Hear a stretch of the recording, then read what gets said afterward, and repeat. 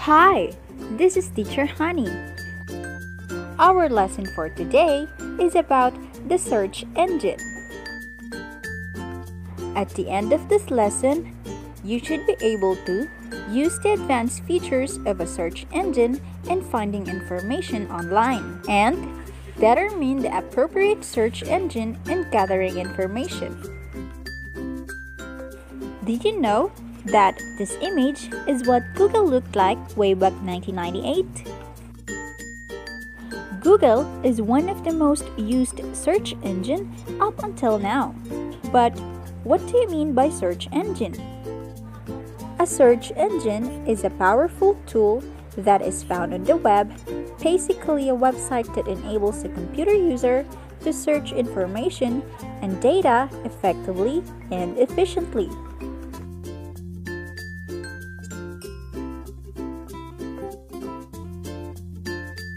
Features of a search engine. A true search engine is an automated software program that moves around the web collection web pages to include in its catalog or database. Number 2. It searches when a user requests information from a search engine and not the entire web. Number 3. Each search engine has its own catalog or database of collected web pages. This is why you get different results or hits by using different search engines. Here are some examples of known search engines. Let's start with Google.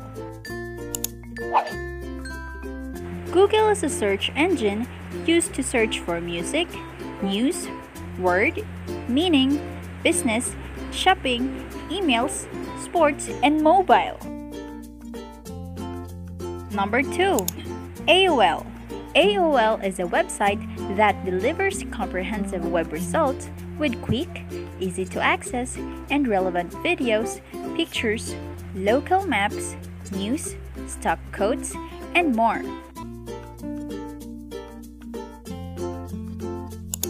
Ask.com. It has a quick access to sports scores, movie times, weather, dictionary results, and translation in conversations. Yahoo. Yahoo is used for searching email, finance, news, style, shopping, property, movies, travel, messenger, mobile, and Flickr. MSN. MSN is used for searching for emails, store, Outlook.com, Skype, maps, and news.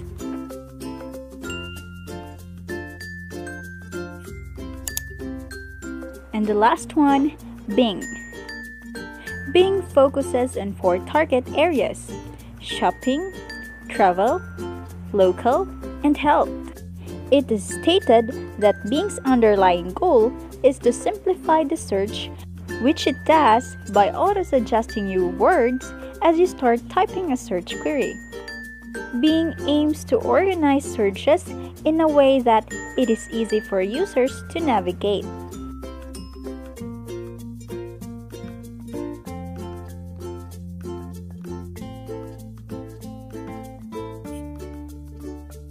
Evaluating a website and its contents.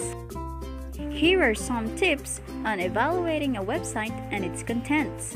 First, check out who the author of the content is. It is good if the author of the content is identified in the web page and there is information that establishes his or her credibility. Number 2. If the content is from an online publication, see if it looks like a professional publication and the contact details and about information are provided. Number 3. Evaluate the accuracy of the content. Read it well and see if it is free from grammatical or spelling errors. Number 4. Consider the objectivity of the content. It should present objective arguments and not biased opinions. Number 5. Look for the date of publication and check if the information is up to date. Please be familiarized with these tips as this might help you to avoid getting false or inaccurate information from the vast source of information displayed on different websites. And of course, it is thanks to search engines for helping us to search for information from the World Wide Web. That would be all for today, class. This is Teacher Honey. Thank you for watching.